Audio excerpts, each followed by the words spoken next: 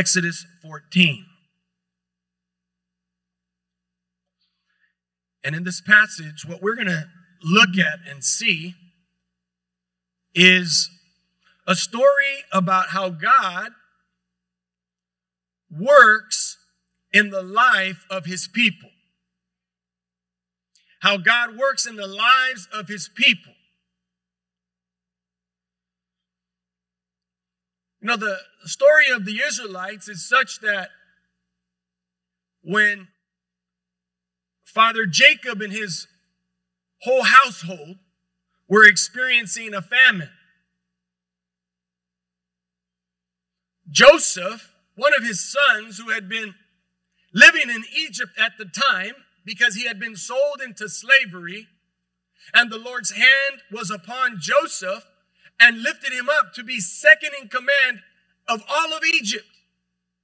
And at the point of the famine, Joseph's brothers, who were Jacob's sons, found out about the grain and the resources that Joseph had accumulated because God had spoken to him and given him wisdom and the foreknowledge to help Egypt through that crisis. In fact, they helped the whole world through a global famine crisis. So all of the sons of Jacob moved up to a place in Egypt, in northern Africa, called Goshen. Everybody say Goshen. And it was there in Goshen that the Israelites began to flourish and multiply. And they said, well, we might as well not go anywhere else because we have lush green pastures for our flocks. We're taken care of because our brother is second in command of all of Egypt. And so goes the story that the Israelites flourished and multiplied and grew there in great number. Until the next Pharaoh or king of Egypt, who did not know Joseph, did not know his family, saw this great people who are not part of the Egyptian people and said, we need to bring these people into captivity. They began to oppress the Israelites, and they took them forcefully into servitude or slavery. And for 400 years, somebody say 400. For 400 years, 400 años, los israelitas fueron esclavos en Egipto. I'm mixing in some Spanish because we have some Spanish brothers and sisters here that were a part of the baby dedication. So don't mind me if I just go back and forth. Is that okay? ¿Está bien? All right. And if you don't speak Spanish or understand Spanish, just imagine if we were able to do the same in your native tongue, whether that be Samoan or Tagalog. We gotta ask God to continue to bring more of a multicultural pastoral staff too, right? So that we can reflect Los Angeles and the kingdom of heaven.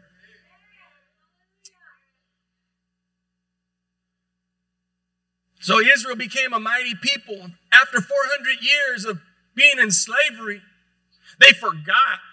They had forgotten about their identity. Olvidaron de su identidad.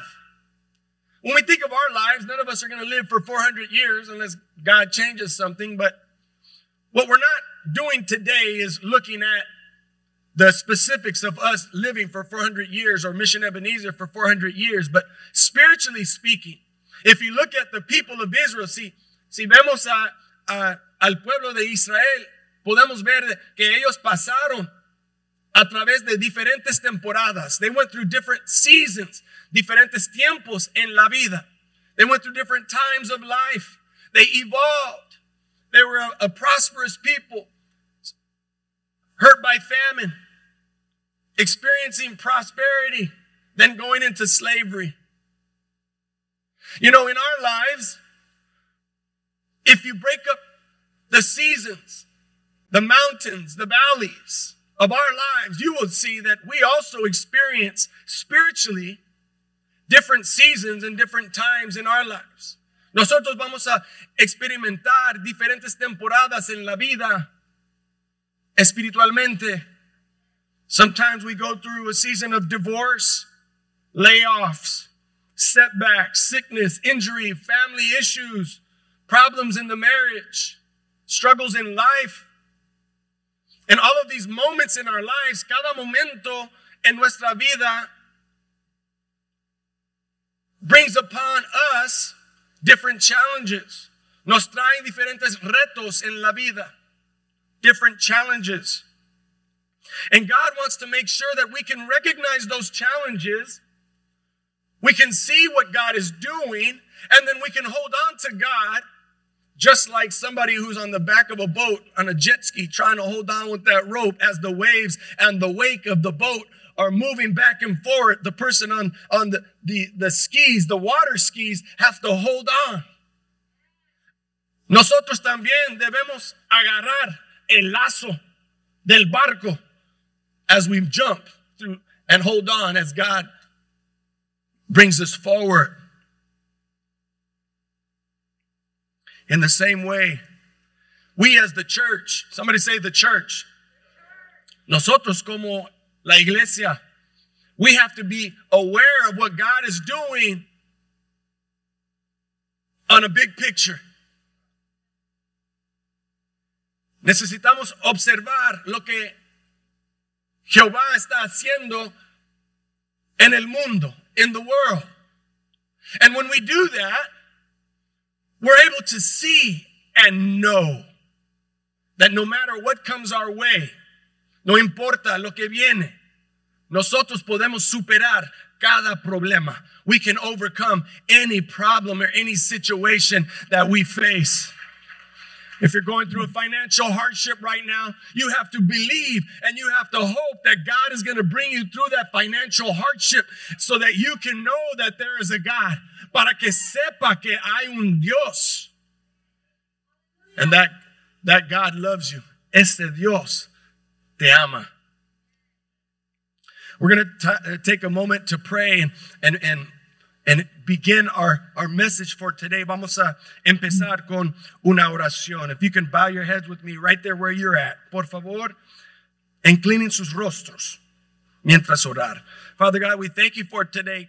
Gracias, Padre, por este día. Por las dedicaciones de nuestros hijos. For the dedication of our children, Lord. And for the families that are impacted. Por las familias que están impactados por esas decisiones de los padres, for the impact that these families will have on the decisions by the parents to dedicate their children. Lord, I pray that you'd open our minds, that you'd open our hearts, and that you'd open our spiritual eyes to see beautiful things in your word today. Father, we pray all this in Jesus' name, and the people of God said, and the people of God said, put your hands together, church. Come on, make some noise for our Heavenly Father, the King of Kings, the Lord of Lords.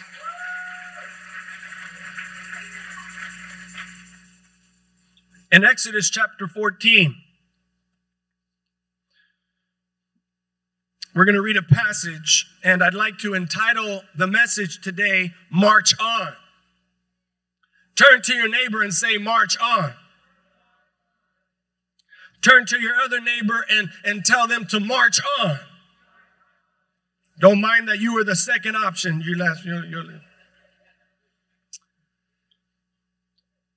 Beginning in verse 10. As Pharaoh approached the Israelites looked up, and there were the Egyptians. Somebody say the Egyptians. And they were marching after the Israelites. They were terrified and cried out to the Lord. How many of us sometimes when we're going through life in a battle, we cry out to the Lord? We're terrified of what we're about to enter into because we don't know what is in store. A veces no sabemos lo que el Señor tiene para nosotros. So a veces experimentamos temor y clamamos a Él. They said to Moses, verse 11, was it because there were no graves in Egypt that you brought us out here into the desert to die? What have you done to us by bringing us out of Egypt? Didn't we say to you in Egypt, leave us alone, let us serve the Egyptians? It would have been better for us to serve the Egyptians than to die in the desert. Pause there for a moment. Let's reflect. Debemos reflejar un poquito. We need to think about what's going on right here. The people began to lose faith. At the first sign of adversity, at the first sign of trouble, en la primer señal de adversidad, ellos olvidaron lo que el Señor hizo para ellos. At the first sign of trouble, they had forgotten that the Lord was delivering them from the hand of the Egyptians, that God was liberating them or freeing them from slavery. They were living in slavery. Eran esclavos. But when they met adversity with Moses, they wanted to go back to slavery. Querían regresar a la esclavitud, a la opresión, a la adicción, a los problemas. Sometimes when God is doing a great work in our life and He is building us up and He's encouraging us and He's telling us to march on, you got to keep going. You got to stay focused on where I am taking you. At the first sign of trouble, we get shaken up and our legs start to tremble and our knees start to chatter.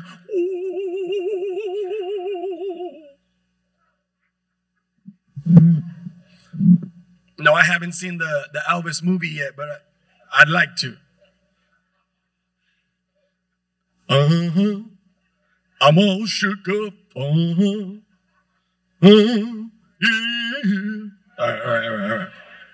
All right. Hey, you know Elvis, he grew up in the church. He grew up in an Assemblies of God church just like ours. But praise God, hey, the Egyptians were marching out of Egypt in their freedom. In their freedom. When they faced a trial, they forgot about everything that God was doing that was good. Let's continue. Moses answered the people, verse 13, do not be afraid. Stand firm. Have we ever seen that word stand firm in the Bible before? Yeah, somebody say stand firm.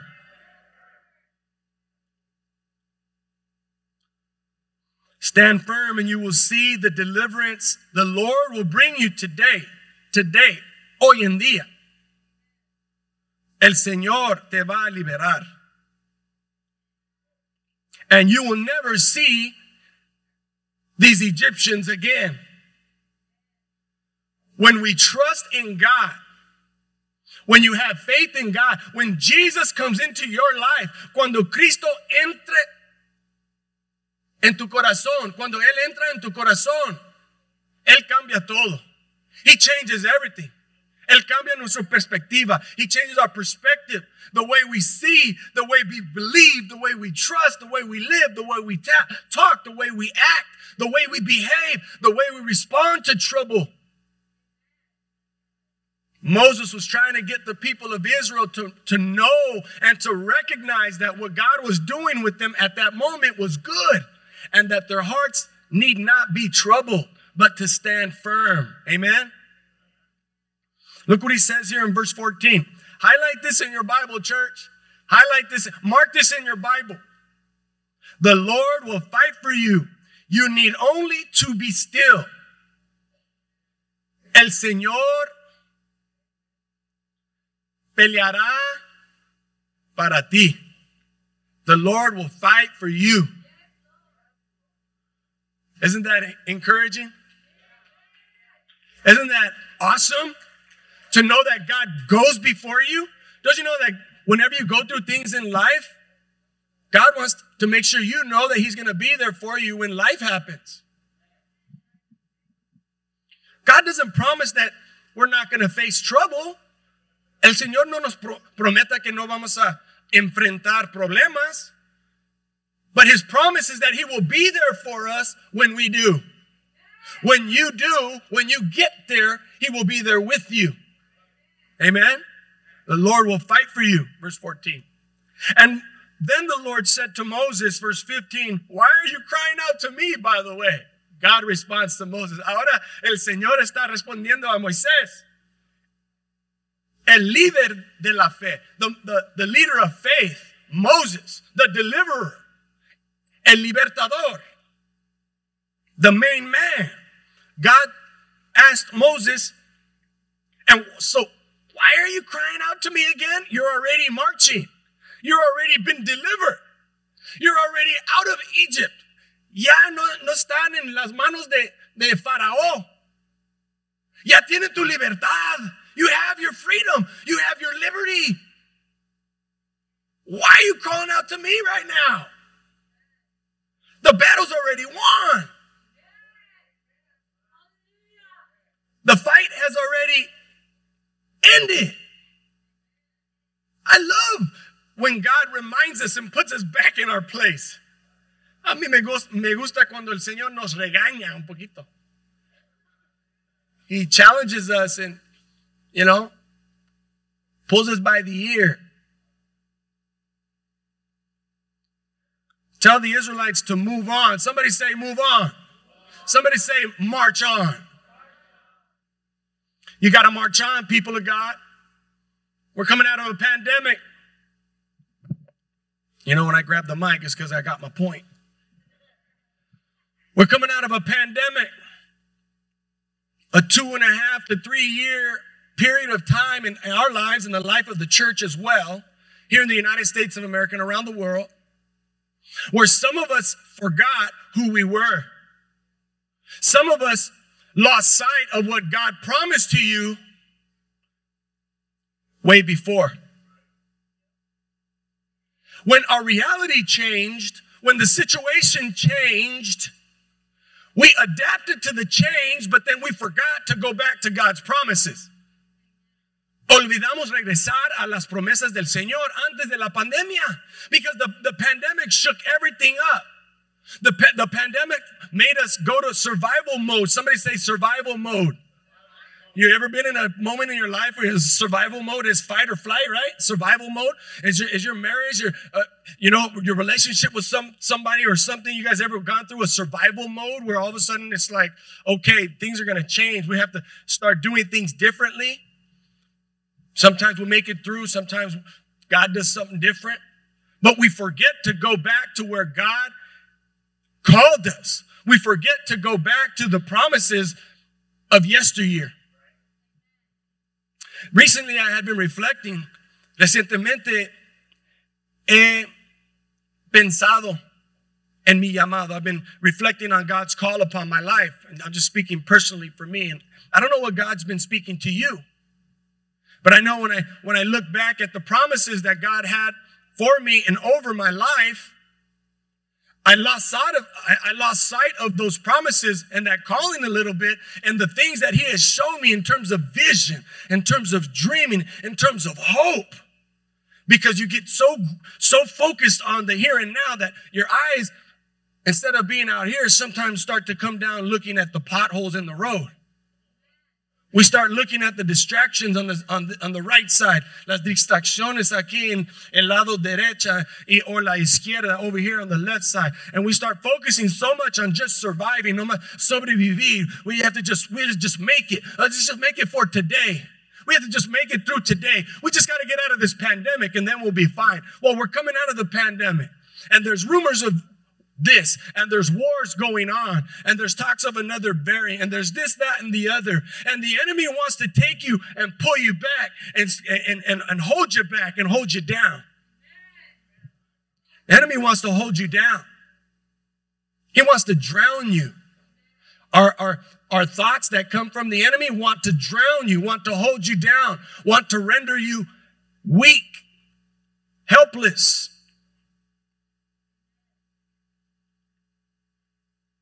But God's saying, no, remember, tap back in. Tap back into the moment when that Holy Spirit touched your life. Conéctase con ese momento en tu vida hace 10 años atrás, o 20 años, o 30 años atrás, cuando el Espíritu Santo te tocó. And you knew that there was a God. And you knew Jesus was real.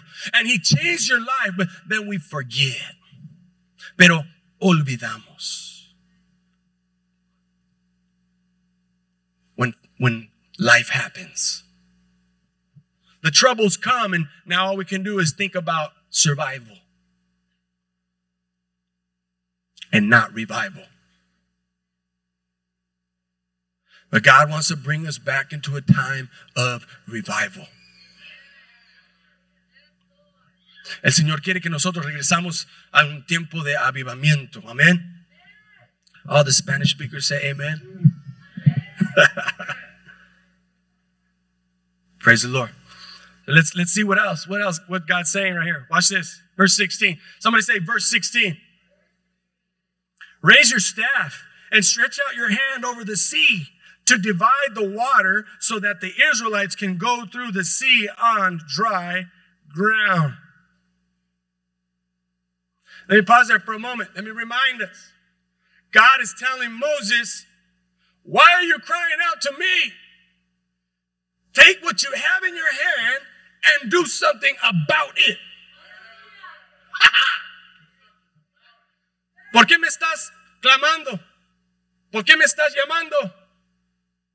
Agárrate lo que tienes en tu mano y úsalo.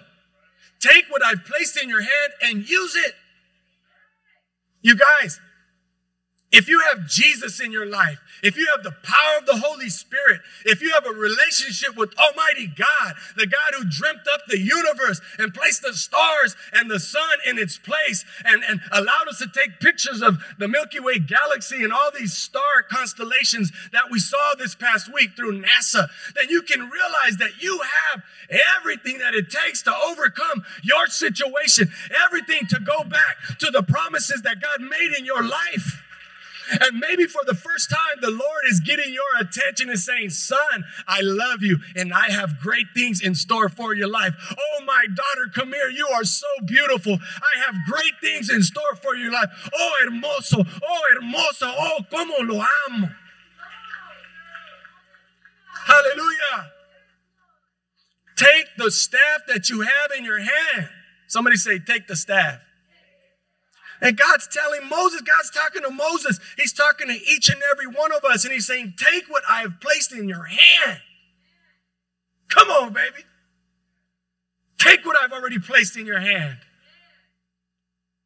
And stretch it out over the sea. You know what the sea represents, right? You know the saying, you're up against a rock in a hard place? Well, we're up against a wet and a wild place. You got nowhere to go. The Israelites had come up against the water, the Red Sea.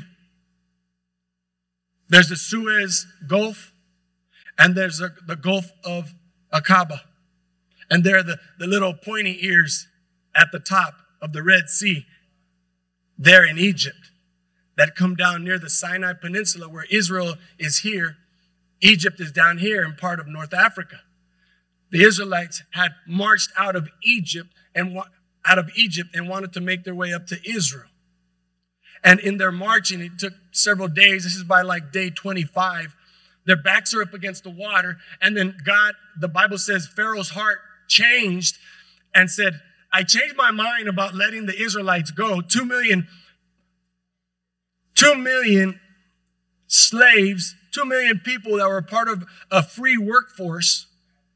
And on the backs of the Israelites, they built all the pyramids in this massive, one of the greatest civilizations that ever was, on the backs of the Israelite slaves. They're marching and they're going and they're moving. They come up against the water. And they said, oh, here we are now. And then they see the Egyptians coming back after them after Pharaoh changed his mind. Go back after them. Go get them and bring them back. I don't know what I was thinking. Oh, wait, I forgot the 10 plagues. That's right. But never mind the 10 plagues. My son's already dead. What do I have to lose? Go after them now. And there's a dust cloud coming in the distance.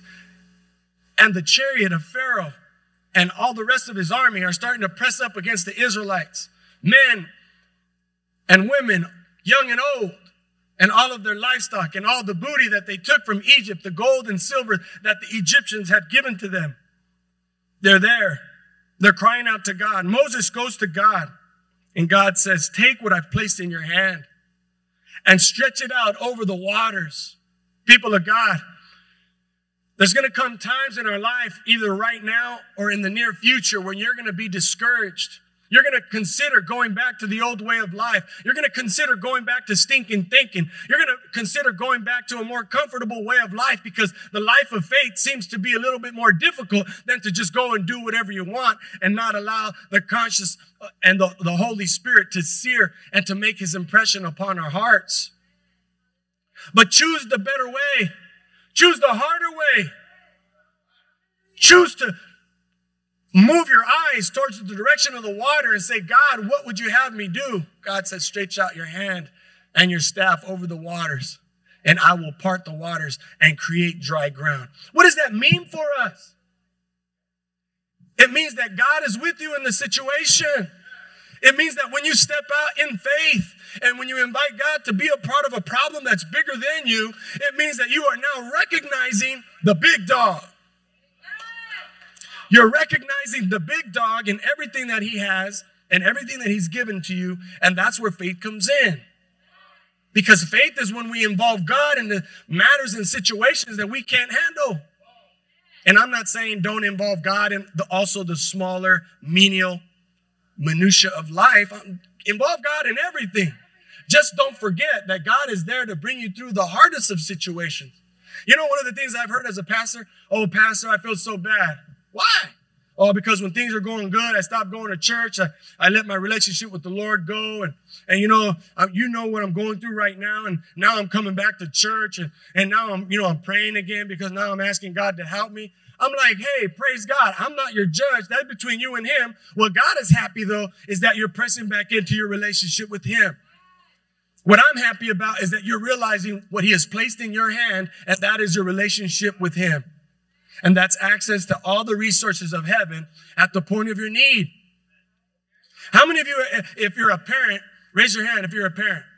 How many of you, if your child was ever going through a very difficult time in their life, no matter if they got themselves in that situation or not, when they come and say, Dad, can we go grab a burger? Sure, mijo, what do you need? Oh, I'm going through this. Okay. Let's figure it out. Let's pray about it. Let's see what we can do. Let's walk with you through this. We're here to support you. We ain't going to tell you what to do, but we're going to support you any way that we can. As parents, that's what we're there for, right? And that's how God is. Sometimes we think God is just a angry God. Pensamos que Dios es un Dios que está enojado con nosotros y quiere martillarnos. He just wants to slam us with a big hammer when we mess up. That's not how God is. Dios no es así. He's a loving God. He's a merciful God. He's a patient God. He knows things before they even happen to us. He's omniscient. He's all-knowing. And he's all-powerful. And he can help us through any situation that we're going through. The Israelites were going through a difficult time, and it was one of the first tests that they were coming up against. Besides asking God for food and water when they needed it, there's going to be times in our lives when these tests, these tribulations, can become temptations for us to wander spiritually. Las tribulaciones que enfrentamos a veces son tentaciones para nosotros de dejar la fe. To leave the faith and figure it out ourselves. Because we control everything. We want to manage things and know that everything's going to be okay. And that's when God breaks us down. That's when God humbles us and reminds us that he is Almighty God.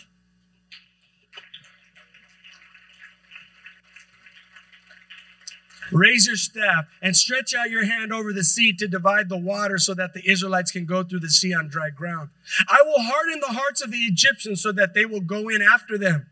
And I will gain glory through Pharaoh and all his army, through his chariots and his horsemen. The Egyptians will know that I am the Lord when I gain glory through Pharaoh, his chariots, and his horsemen. Nobody can wield their power, their control, their authority over the people of God. God is in control. God is sovereign. Anything that you experience in life is because God allowed it. Let's not forget that. Anything that we go through, God allowed it. He permitted it for us because he develops our character and our faith. He strengthens our faith and our walk with him when we hold on to him fearlessly When we hold on to Jesus, when we hold on to God in the middle of our problems, he brings us through our situation if we choose to hold on to him. And when we get on the other side of the Red Sea and have passed through that situation on dry ground, it might have been tough. It might have been dry ground that season. It might have been a time when you feel like God's not answering your prayers. It may have been a time when you're walking through the dry ground and saying, but I don't hear God, I don't feel God. But you got to recognize that God was the one who allowed you to make it through that storm. God was the one who allowed you to walk through the water on dry ground. And that means to get to the other side. I'm reminded of a word of encouragement that someone close to me this past week shared with me. One of my good friends is going through a really, really tough time in his life. And I called his dad, I called his brother. I said, hey, how's our boy? He's not doing too good. He said, but you know what, Josh? It's just like Psalm 23. The Lord is my shepherd, I shall not want.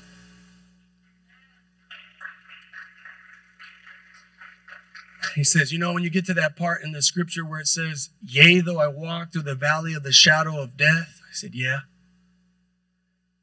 He says, sometimes we focus too much on the valley and on the shadow of death. And we don't realize that if there's a shadow, that means that there's light.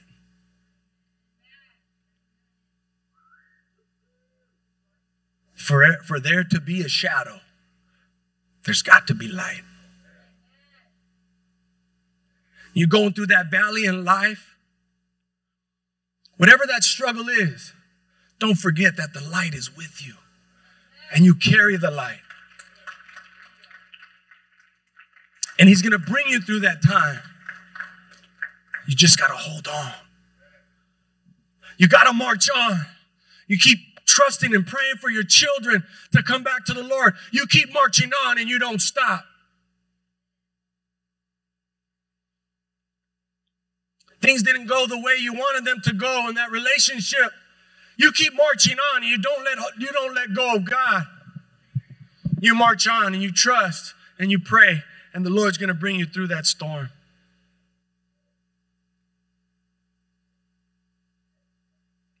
Verse 19, then the angel of God who had been traveling in front of Israel's army withdrew and went behind them. Come on, y'all.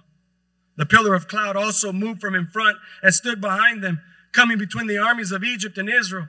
Through the night, the cloud brought darkness to the one side and light to the other side, so neither went near the other all night. Then Moses stretched out his hand over the sea, and all that night the Lord drove the sea back with strong east wind and turned it into dry land. The waters were divided, and the Israelites went through the sea on dry ground. Somebody say dry ground. And with a wall of water on the right and on the left, the Egyptians pursued them, and all of Pharaoh's horses and chariots and horsemen followed them into the sea. During the last watch of the night, the Lord looked down from the pillar of fire and cloud at the Egyptian army and threw it into confusion. He made the wheels of their chariots come off so that they had difficulty driving. And the Egyptians said, let's get away from the Israelites. The Lord is fighting for them against Egypt. Then the Lord said to Moses, now stretch your hand over the sea so that the waters may flow back over the Egyptians and their chariots and their horsemen. And Moses stretched out his hand over the sea, and at daybreak the sea went back to its place.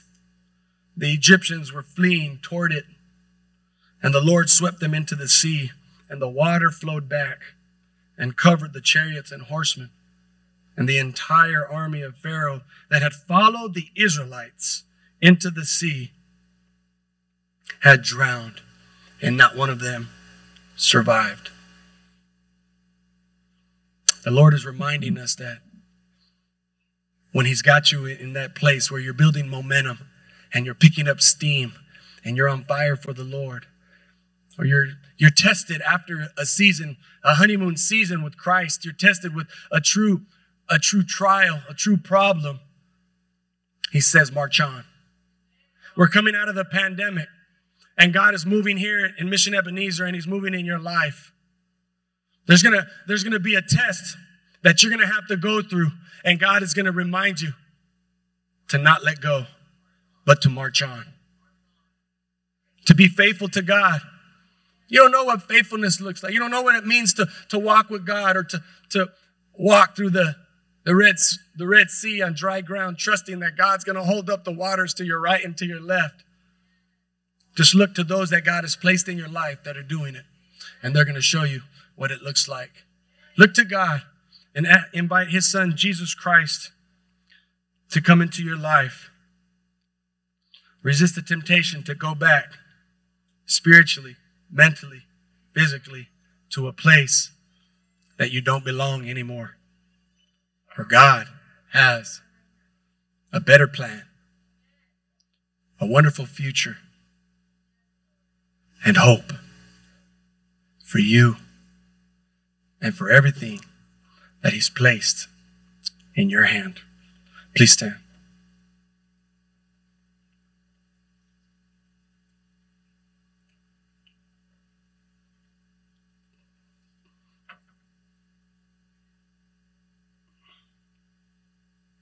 Thank you, Decron, for accompanying me on the keyboard. You guys, the Lord has work for us to do. He's breaking us out of our comfort zones, complacency. Here at church, the Lord has given me a motto: no excuses, no procrastination.